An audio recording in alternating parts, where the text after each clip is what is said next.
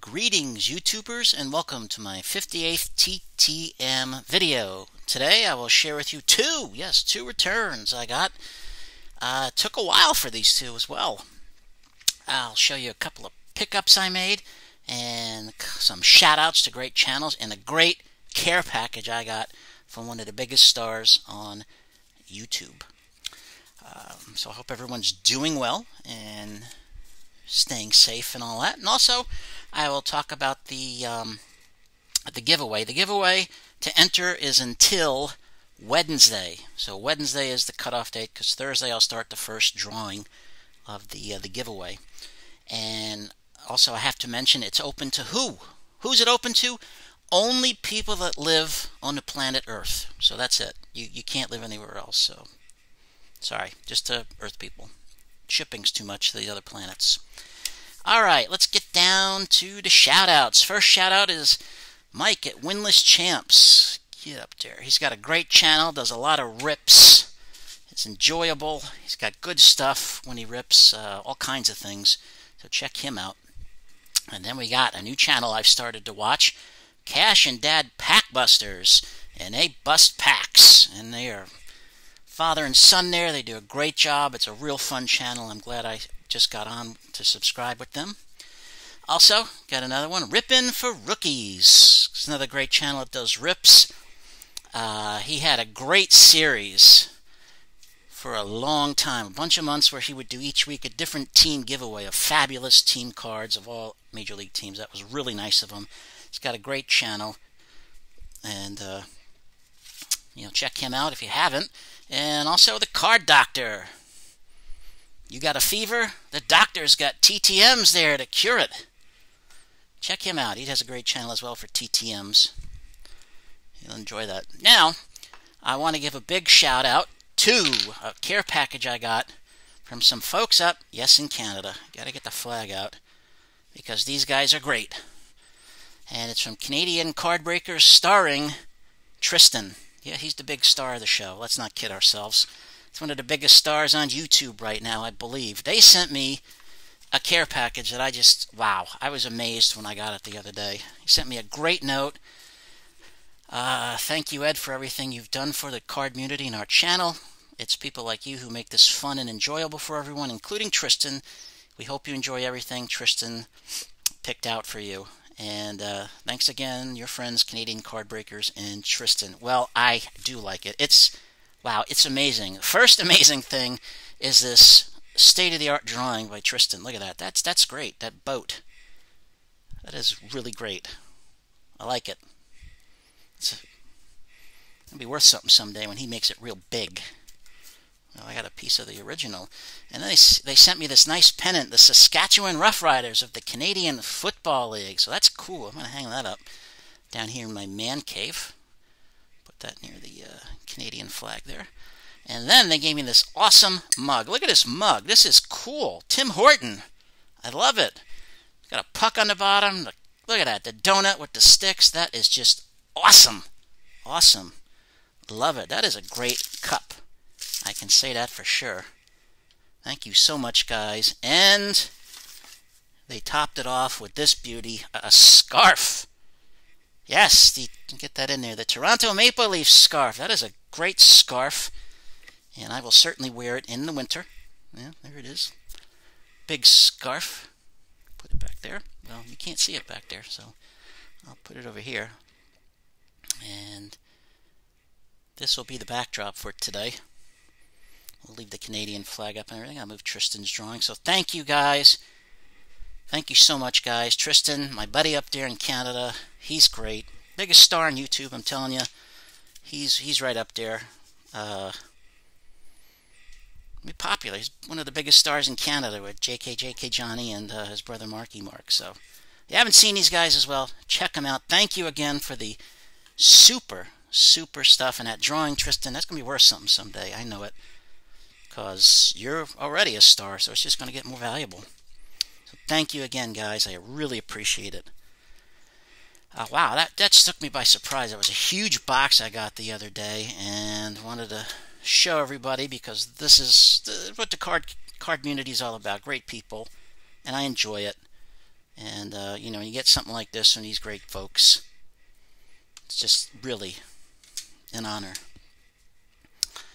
I can't top that at all, but I'll show you a couple of pickups. I got 2 cards from my 56 collection. I picked up this Eddie Robinson here. Nice looking Eddie. I'm not going to have him sign it. I get another one or a reprint. And also I got this Donnie Newcomb slabbed. It's a 3, but it looks pretty good for a 3. You know, I liked it. Came slabbed. Great picture, the Nuke. And now to the TTMs. This first TTM took 4 months. There's no fee whatsoever. I mailed it to Kentucky, but it came back from postmark Charleston, West Virginia, although he lives right on the border there in Kentucky, West Virginia. And that's from a man who won 4 straight World Series. 4 straight. Was a pitcher on 4 straight World Series teams. Had to retire because of injuries when he was fairly young, and that is a former pitcher, Don Gullett. Got him to sign this card when he was on the Reds, and then won with the Yankees. Now, who was Don Gullett? I'm going to tell you. Interesting person. Donald Edward Gullett, better known as Don, born on January 6, 1951 in Lynn, Kentucky. He's 70 years of age. Attended McKell High School out in South Shore, Kentucky, where he was a 3-sport athlete, baseball, football, and basketball. As a pitcher, he tossed a perfect game, striking out 20 of the 21 batters he faced.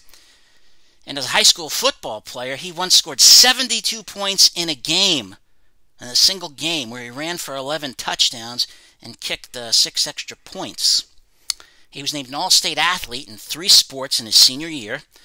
And if you go to the courthouse lawn in Greenup County, Kentucky, there is a monument to him which says this is Don Gullett country, so they appreciate him.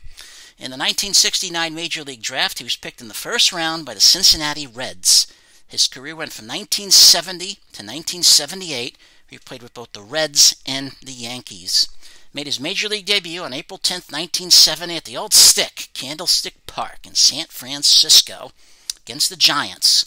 His rookie season in 1970, he pitched in 44 games, 42 in relief, where he went 5-2 with a 2.43 ERA. He actually pitched in the World Series that year for the Reds against the Baltimore Orioles. He pitched a total of 6 2/3 innings, gave up 1 earned run, which is about 1.35 in the ERA column. In November 1976, he signed with the New York Yankees as a free agent. In his 4th start of the season on April 25th, 1977 in Baltimore, Maryland, at the old Memorial Stadium, it was raining and it was wet on the mound. In the 4th inning, he slipped and fell on the wet pitching mound, spraining his ankle and straining a muscle in his neck.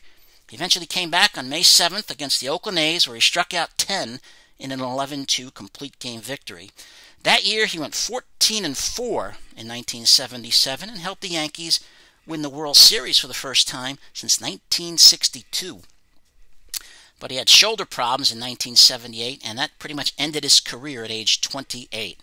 In his 9-year career, he had 109 wins, 50 losses, had a 3.11 ERA, struck out 94 batters, and he was actually a career 194 hitter, so he wasn't terrible at the plate for a pitcher.